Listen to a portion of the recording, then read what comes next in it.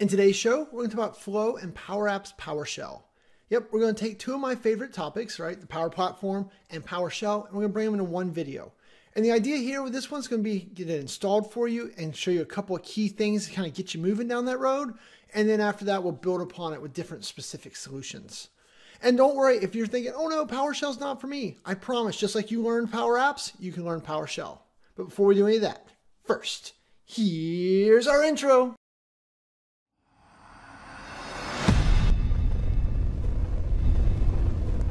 Hi, my name is Shane Young with Power Apps 911. Those guys. In today's show, we're going to talk about Flow and Power Apps and how we use PowerShell to manage those. And don't worry, this isn't just for administrators. Even end users can use it. So if you're like, oh, IT locked me out, it's okay. We'll talk about that. And also, if you're just totally uncomfortable with PowerShell, that's okay too, because I will point you to a different series that I did years ago on how to get started with PowerShell. Because one of the things you're going to find is that these are some skills that you need. You know, it comes up with things like, hey, you want to change the owner of all the apps. You want to see who has access. You want to give access to more people. Or maybe you want to get rid of those little prompts that says, you know, do you want to let this app use SharePoint, right? You want to set hero content. All of those fun things you can do with PowerShell. Or another one, how about you're struggling with delegation? There's a PowerShell script out there to create 25,000 items in your SharePoint list. Woohoo! So then that way you can test delegation with a large list. Real easy, right? PowerShell is just a good core skill, just like the Power Platform is. So I really want you guys to embrace it. And in future videos, I'm going to get into more specifics of how to do these specific things. But what we got to do now is lay the foundation and A, get it installed, right? We got to get PowerShell installed on your machine. And then B, I'm going to show you some core things like how to figure out what apps you're looking at, how usernames and things are. Because there's lots of GUIDs, really long strings. And so I'm going to help you kind of figure out how to bridge the gaps there. And then just kind of make sure that you're on that platform. So then boom, you can start playing and learning. And then when I make those future videos, we don't have to cover things like how to install the modules. Fair? Fair. All right. So let's just jump over to my desktop and let's go have some fun with PowerShell. Okay, so the first thing you need to do is you need to launch PowerShell. Now, just so we kind of level set, I'm on Windows 10. And on my Windows 10 machine, PowerShell is already built in. If you're on an earlier version of Windows, it is possible to install the latest version of PowerShell, but basically you're looking for PowerShell version, 5 point something, and that is what you're going to run. And so what I did was I went down to my start button here, right here, and I said start. I typed in PowerShell. It showed up here in the top under best matches. I right clicked on that and I said run as administrator. And it's important, or it's easier to do this if you run as administrator, but if you don't want to run as administrator or you can't run as administrator, then I'll show you a different set of instructions on how to do the same things. It's just a little bit different if you're not as an administrator. So best case scenario, you're going to run this as administrator. So I did all of that. And once I pressed all these buttons, then I got this lovely little login box here. And one of the things you can see here, just so you can see it right there, you can see my PowerShell versions 5.1, blah, blah, blah, blah. So get host, select objects, how you did that. So we'll clear my screen off. Okay, so now that we're at a PowerShell prompt, before we start running PowerShell, let's switch over to the browser for a second. And so the Microsoft official documentation is where I want to kind of get you pointed at. So I'm going to show it to you. We're going to walk through it together a little bit. But what I wanted you to be able to do is A, reference this in case things change later, because sometimes these videos last longer than stuff like this changes. But the way they did it, I don't think it will. So I wanted you to know this was out here. And then B, I wanted to give you some context around how they did things and how you might do things better along the way. So just a couple little nuggets. So we're not going to read any of this. I will mention that if you are in GCC High or GCC or the DoD versions, it looks like PowerShell does not work for you today, right? Remember, it's March of 2020. Yeah, it's been a long time apparently. Anyway, so maybe that's changed, but as of this writing, it is not there. Okay, so then here they talk to you about the run as administrator like I just showed you.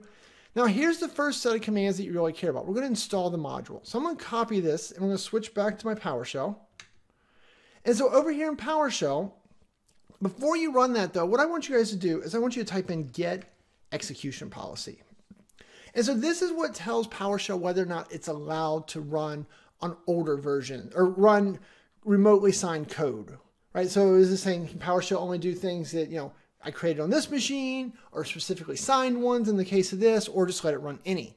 The reason I point this out is because about half the machines I see, their default is actually restricted, right? So if you do set execution policy, and then execution policy. And if there is restricted. And so a lot of people, this is what you'll see. So you'll do get execution policy and it says restricted. If that's the case, then you probably should check with an adult. If you check with the adult, typically what I recommend, and that most of the world recommends, and basically to do anything productive with PowerShell, you're going to want to do remote signed. So we'll say why, and so then that'll set mine to remote sign. If you don't have at least remote sign permissions, then it's not going to let you run the PowerShell commandlets. So that was the first little nugget. CLS to clear my screen. Okay, so with that sorted, I'm going to just right click, and that is going to paste. If right clicking is not pasting for you, then you can go up here and click right here and say properties, and just make sure you have quick edit mode on. Not having quick edit mode on will drive you bonkers, so get that turned on early and often. Right, so there's that, and then it says, hey, this is coming from an untrusted repository, the PS Gallery. Well, the PS Gallery is kind of that main repository for all the different PowerShell commandlets for all the different Microsoft stuff. So typically speaking, I'm just gonna go ahead and say A for, you know what, I trust that repository. And so then now it's going to install all the modules, and it's done. And so then now it's done, it says, all right, now do you want to install module in the other one? So there's actually two sets of modules, which is what brings in the commandlets, and commandlets are just the little functions we're going to run if you're not new to PowerShell. So with that all done, here you can see it's going to install the end user version, so PowerApps.PowerShell, and this allow clobber. This just says if there is a conflict in some of the commandlet names, which there is between these two, that it allows this one to overwrite the previous one. So it's not a big deal, but you do need that allow clobber when you run the second one. So we're going to hit enter.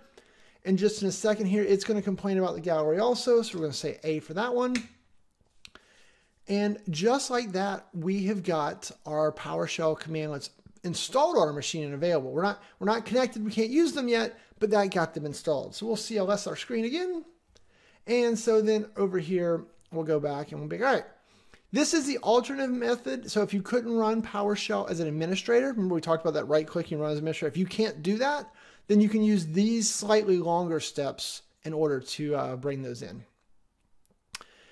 So it talked about that. Okay, and so then now what they're saying is, hey, before you can connect to Power Apps or Flow via the PowerShell, you need to connect with your account. So if you grab this little snippet, Control C, we'll hit Alt Tab.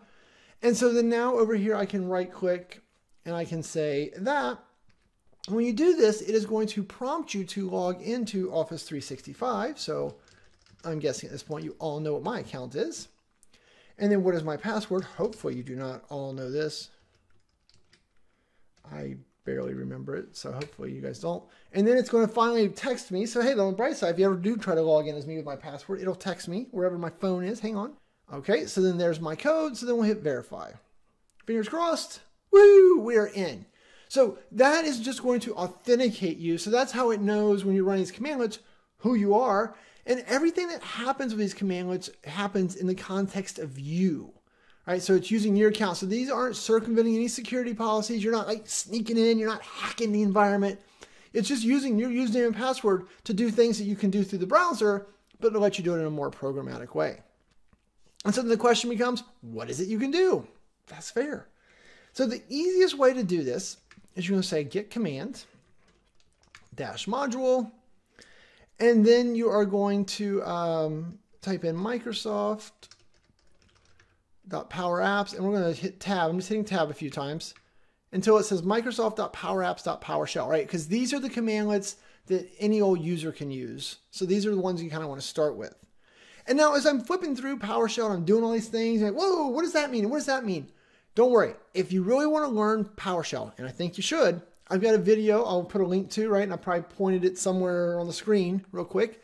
But I've got about 875,000 views on that video and counting. So I've helped a lot of people in the world actually learn PowerShell. So go watch that one. That's the introduction. There's a part 2, and then it goes. There's about 40 different PowerShell videos out there that will help you if you want to become better at PowerShell. So, and if not, then you can just type exactly what I typed and not have to worry about it. All right.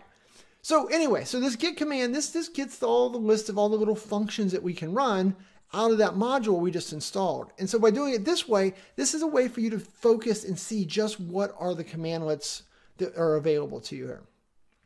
And as you look, you can be like, oh, look, there's a get flow and there's a get power app. And there's remove flows. Oh, there's remove power apps. Remove means delete. Be careful.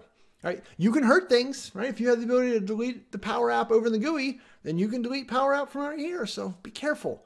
But this gives you a lot of the pieces to play with. Now, the first one that interested me was get-powerapp. Right. So the first thing I want you to do when you see one you like is be like, hey, get help, get-powerapp. Oh, okay. So when you do this, it's going to be like, hey, returns information about one or more of your apps. Sounds pretty cool to me. So then I'm just going to hit the up arrow. Actually, I'm not, because, yeah, we can just do the up arrow, hit the left, delete that out, and hit go. And so this is going to go and fetch all the Power Apps that I have access to. And it's going to give us a whole bunch of information about them.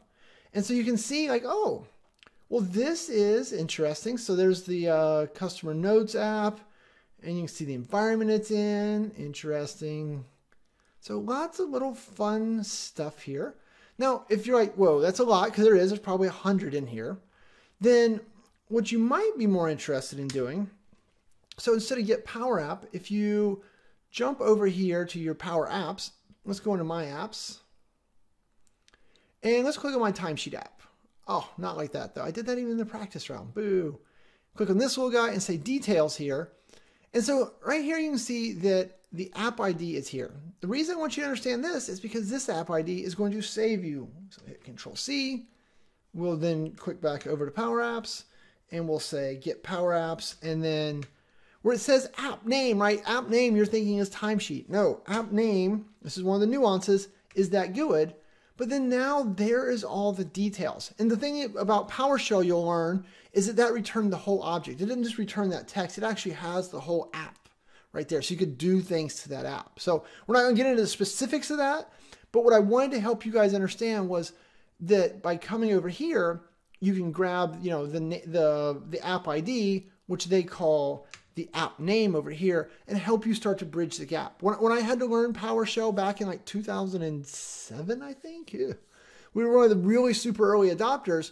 And the way that I learned it was I'd be, all right, how do I do this thing in the GUI? Okay, I can do it in the GUI. Yay. Then I go to PowerShell. How do I do that same thing in PowerShell? And that was an easier way for me to kind of start to connect some of the dots. So that's the reason I want to kind of help you guys with this bridge of you want to figure out things about this one, that's what you do. Because that gets us that. All right, well, that's not super interesting, but it's information. I like information. But I think there's another one called get-powerapp. And then if we hit, Power Apps. And I think, role assignment. Well, role means security, right? Or something. It's in that ballpark. So what if we did this and it says, oh, app name. I know that. And then I'm going to paste this in and hit enter. Oh, now look. I can see that Shane Young's the owner. Nicola has edit access.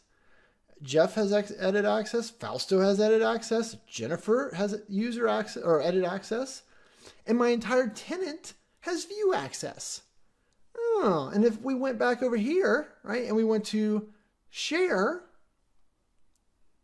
look at that. All of these people were co-owners. They call that can edit over there. And then the view for everyone in my organization, that was that tenant thing we saw, right? So I used the two to bridge and figure out things because that's what you're going to find yourselves doing. I'm not ever going to make a video that explains to you every single thing that Power Apps can do in PowerShell or Flow can do. So I wanted to kind of get you guys bridged. The same on the Flow side, right? So if we do get Flow and then Flow name, well, you know it's not going to be the actual name of the flow probably, right? So if we go back over here to Flow, right, my flows, and let's check out this Power Apps to Camera one. So I don't even know how to do it. So we're just going to say details again. Seems like a good place to start. Now you don't see a GUID on here, and that was kind of frustrating to me. So what I did though is I went up here in the URL, and so the best place I found to get this was out of the URL. So right from flows / details. So I'm going to copy out just the GUID. We'll hit Alt Tab, and we'll do this. And look at that. So there's the information on the flow. What are you going to do with it yet? I don't know. You'll figure that out later. But this is how you get that object. So I want to kind of get you guys primed on that. All right. So that's the first set of it. But then if you are an administrator and you've got to have some fancy administrator rights, then, and I think if we look at the documentation, I think they got some good documentation on that. So look at this. We need a valid license. So that's all we needed as makers. All right, that's pretty cool. So good docs there. But the admin commandlets we're about to look at, you've got to have one of these roles. Global admin, Azure Active Directory global admin, Dynamics 365 server admin. I think there's a mention of environment admins down here. So you've got to have more permissions to do a lot of the stuff. Now, the thing I would tell you is don't be like, I don't have user access, I can't do it. I've just been trying stuff. Like I logged in as Chewy the other day, who is not a global admin. I am a global admin. Chewy is not. And so I just started poking around to see what Chewy could see. So it wasn't as much as I could see. I actually just had 2 PowerShell windows open. I was kind of doing the same commands in both places to get a feel for what was going on. But keep that in mind. To run these more advanced or these admin ones, we're going to need more access. So let's go figure out what admins can do. So what am I going to do? I'm going to do my same thing and get command -module. I'll start typing in Microsoft. There it is at the top like it should be. Boom. Ooh, a lot more stuff. And so here you can see that we have things like stuff around connectors. That's pretty cool. Power Apps APIs to bypass consent. So if you don't want people to have to give consent when they open your app the first time to use SharePoint or use Outlook, you can turn that off with this. That's pretty fun. Get your admin flows, do some DLP stuff, fun. Some CDS database work, right? Connectors, licensing, fun, fun, fun. Here's one I really like, get users or group from graph. We'll copy that one. So I just right clicked on it to copy that. And so we'll talk about that one in just a second. You can recover an admin Power App environment. Oh, I've never done like 90% of these, but they're here. And just like with the Power Apps or the flow, we plant the seeds so we have ideas of what we might be able to do here. So there those are. All right. So then let's look at one of those, right? So for example, what was the one I just did? Get user or group from graph. So one of the things that you're going to find pretty quickly is that you need to know not user names, but their user's ID. So what I figured out was you can do a search string. And what I'm doing here, sorry, I'm going too fast. I'm hitting a dash. I'm hitting the tab key to go through the options. So there's search string, and I'm going to put in here Chewy. And so look at this, just like this, it's like, hey, yeah, there's Chewy's object ID. So now I know Chewy's object ID because when I go to grant him permissions, right, I think there is set admin Power App role assignment. So if I needed to set Chewy as a user of this app, I need his object ID, not his name, not his email address. And so that is why I want to make sure you guys understood that this is a pretty cool little commandlet. Now you will notice down here at the bottom, when you do that, it kicks out a red error. I can't explain why. The good news is it always works. It just gives an error at the end. So we'll take that, right? These are still in preview, so they don't have to be perfect. That would be Microsoft's response. So anyway, so that's a pretty cool one. Someone on Twitter already asked me, I go, hey, can you write PowerShell to give everyone in my company access to all of our apps? I'm like, I don't know, never tried. And I spent 30 minutes kind of poking around, but yeah, I figured it out. We'll make that a later video, right? I don't want to go down that rabbit hole now, but there's just a lot of that type of cool administrative stuff, right? It's either bulk management. Another one of my customers asked, their main app builder was leaving, and so they wanted to take all the apps from her and then reassign them to someone else. They want to change the owner of all the apps, and they didn't want to do it one by one. They didn't want to open support tickets.